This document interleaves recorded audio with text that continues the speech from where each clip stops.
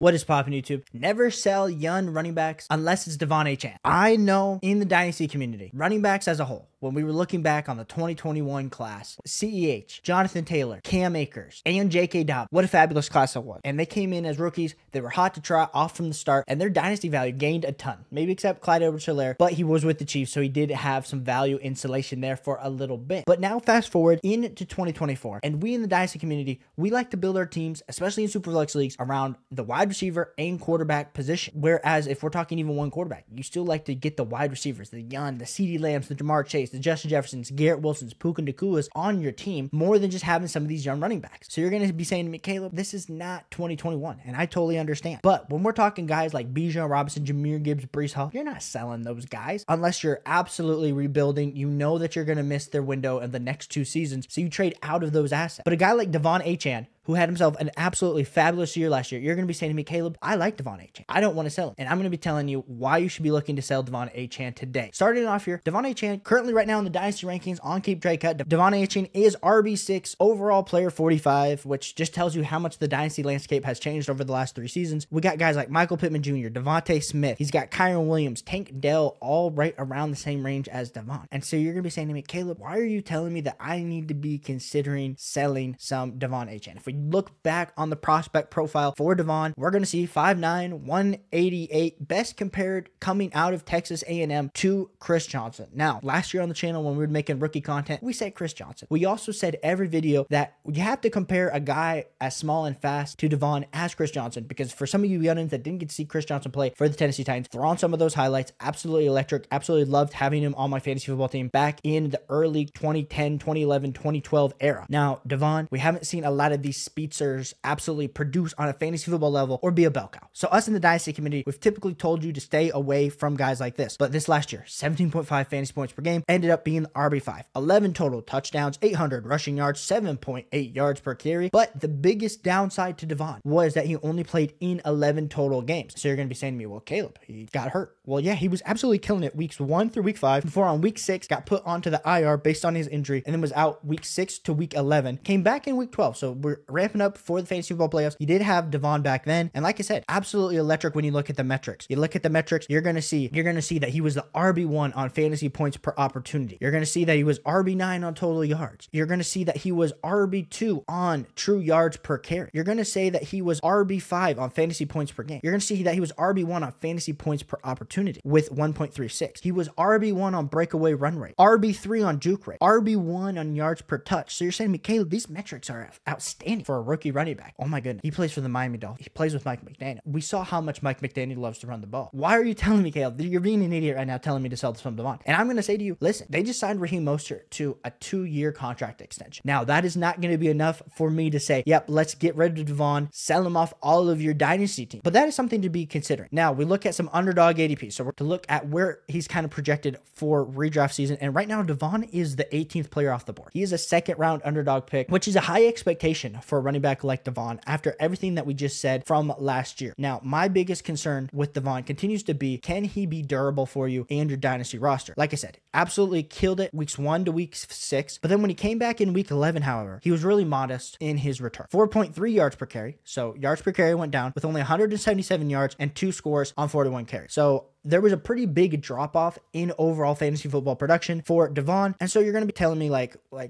try to be selling high? And I'm just telling you to sell high because like I said, before the unknown of the offseason of maybe they add another running back. I know they re-signed Raheem Mostert, but a lot of people are still high on Devon. Before the NFL draft, I am trying to sell him off my Dynasty team. So if we're going to be talking about how he has all these amazing metrics, we got Raheem Mostert signing back, but I just think at RB6 right now is the time to cash out because like I said, with a guy like Devon, can we actually see him getting to being a top 3 or 4 running back? I mean, we saw the injuries already start to happen in his rookie season. He's only going to be getting a little bit older. Not to say that when you get older as a running back that you're just automatically going to be getting injured. It's just a brutal position. And Devon being a smaller guy, already showing a little bit of that injuries, also knowing that his time at Texas A&M, he dealt with some injuries. makes me a little bit nervous. Now, if we can look at what some recent trades that have gone down, we're talking these trades went down today, yesterday. Let's take a look at this. So we got Devon straight up for Jordan Addison. Now, I know a lot of people in the Dynasty space are telling you to sell Jordan Addison. A lot of people aren't remembering that TJ Hawkinson's going to be out for the first 10 weeks of the season. I mean, Sam Darnold's not the absolute best quarterback. It's definitely a downgrade from Kirk Cousins, but I like this when you're going from Devon to Jordan Addison, getting that young wide receiver. Maybe there's not a huge points per game advantage that you're going to be gaining with Jordan Addison, but I like this to pivot outside of Devon. Then we got Devon for a 2024 round 1 pick. I imagine that's somewhere in like the 107 to 109 range. That would be something that I would be willing to do, especially in this draft class. If you can pivot into a young wide receiver, maybe you get a young quarterback. That is a great pick there in a 0.5